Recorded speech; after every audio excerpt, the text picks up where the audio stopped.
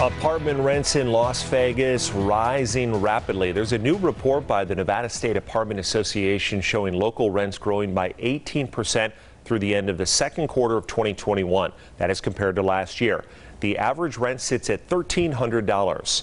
Now, these high prices, high rents concerning many renters which have seen their bills go up the past couple of years. Kate Houston spoke to a local mom about her rent increase and digs into why they're going up.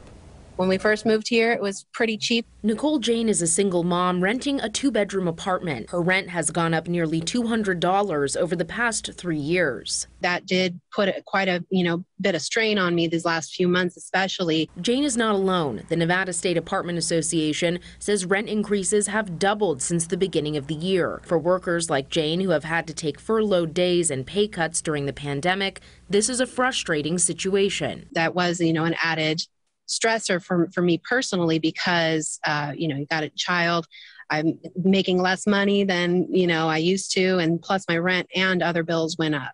So why are prices going up? Local property manager Steve Hawks says one reason is extremely high demand and low supply. Apartment availability is going down with the vacancy at only 4.3%. That's why we're seeing prices go above and beyond what locals can afford. Most locals cannot afford Las Vegas anymore. Hawks says apartments are capitalizing on those moving from out of state who are still saving money with the local rent increases. They don't care about $300 or $400. They just made $500,000 or $1 million on their house in California.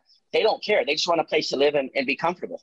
The NVSAA says there are nearly 4,000 apartment units under construction in Las Vegas. Even with more supply on the way, Jane says the prices are not realistic for families. Try to find someplace else, another area, because it's becoming unaffordable here. Kate Houston, 8 News Now. Now, to give you an idea of the amount of people moving here, Clark County's population has grown by 2% in the past year. That's about 40,000 people that have been moved here in the past year alone. The NVSAA says that makes it one of the top 10 fastest growing metro areas in the country.